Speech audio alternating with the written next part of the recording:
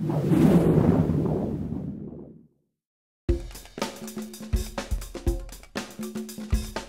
name's Andy Edgar. I'm a science and physics teacher. I've been at Calder Glen in Claremont for approximately 12 years now. As a teacher, I found one of the biggest challenges was differentiating work for pupils. For years I struggled with that, and when this group, Meeting Learners' Needs, came up, I thought that would be an ideal opportunity for me to actually improve this aspect of my teaching. I've been in the group for a few years now. The group meets maybe once or twice every 6 weeks or so.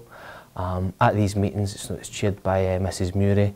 We will discuss different strategies to support pupils with additional support needs.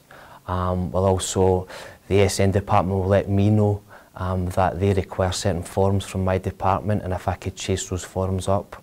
And we also do have lots of cake and sandwiches and bits and pieces. My main role within the group is to act as a link between the science department and the ASN department. Since I've joined that department, I've become much more confident in assisting pupils with dyslexia. Therefore, I've fed this information on to colleagues in the science department, and as a result of that, all the S1, S2 science courses are now kind of embedded with write-on sheets. Tests are done in dyslexic font. Every lesson's got a PowerPoint to kind of aid visual aspects of the lesson. Graphs are now scaffolded to make them more accessible, less intimidating for pupils with support needs.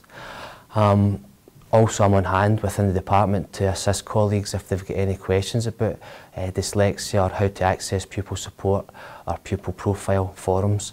I'm hopefully the person they come to, and I can quickly show them how to access these files. On a personal level, since I've joined that group, I'm much more confident in being able to volunteer to assist pupils with support needs. For example, this week I worked with 2 boys for 5 periods. These boys were in danger of becoming kind of disengaged with education. I helped them get national qualifications in their physics. I've also volunteered to be a mentor for looked after and accommodated pupils. So it's things like that the group has really gave me confidence to actually volunteer, and it's very rewarding for myself. Just to conclude, I would say since joining this group, I would say I'm a more rounded teacher.